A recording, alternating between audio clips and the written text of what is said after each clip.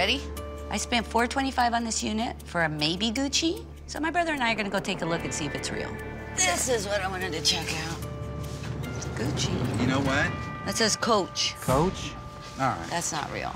You get in trouble for selling bootleg, and so it's really... Nothing. Yeah. Worthless. So much for the Gucci. Looks like I'm gonna have to pull a profit out of this unit $1 at a time. So like all the shoes here, probably $40 worth of shoes here. And here's the remotes for the TVs. Yeah, this is like $20. There's a remote. Backpack, another 10 bucks on this. Oh, Pyrex dish, those are always good. That's $10 each. And there's one. Oh, here's a bigger one. Those are good. Nice crystal. They're $15 there for the set. Hey, look. This is Waterford. Yeah, that's nice. Nice tumblers. Yep. About 40 bucks right here. Because they're at least $10 each. And then there's a bunch of CDs in here. About 30. So 30 times, I get $3 a piece for them. About 90 bucks or so. Oh, they love jerseys. Jerseys is $10. Mm-hmm. Hey, what is this? Bunch of belt buckles. Belt buckles. No silver ones. It's $5 each. Oh, this is bad. Oh. Oh, wow. What is that? That's the whole room right there. Yeah, it is. Yeah. This thing's old. It's heavy. It's got weight to it. See, you put a flint in here. We gotta get that checked out for sure.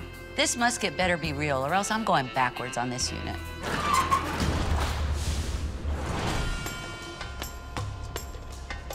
Hi, Jeff. Yeah. I'm Nabila. Nice to meet you. Nice to meet you. I've got this thing here. I buy storage units, okay? I have never, in 20 years I've been doing this, found one of these. Okay. They started making these somewhere around the 1600s, you know, the pretty neat old guns. It's also a flintlock.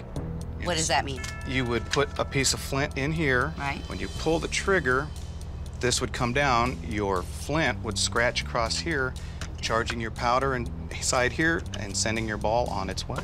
You know, Captain Cook would have been real proud to have this.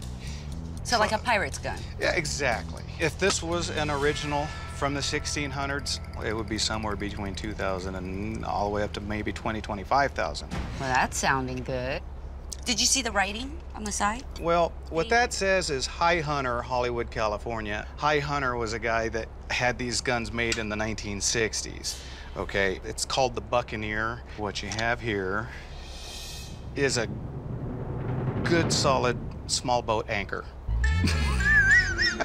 Yeah, this is a good, maybe 100 bucks. So hopefully you didn't pay a lot for the unit or yet. This was my... Well, if this was your coup de grace, yeah, you need to get some more de grace. I should have known. The Gucci's a fake, the musket's a fake. What are you gonna do? I'm not going out with a big bang here today, huh? Well, you can go out with a big bang, you just ain't going out with any money.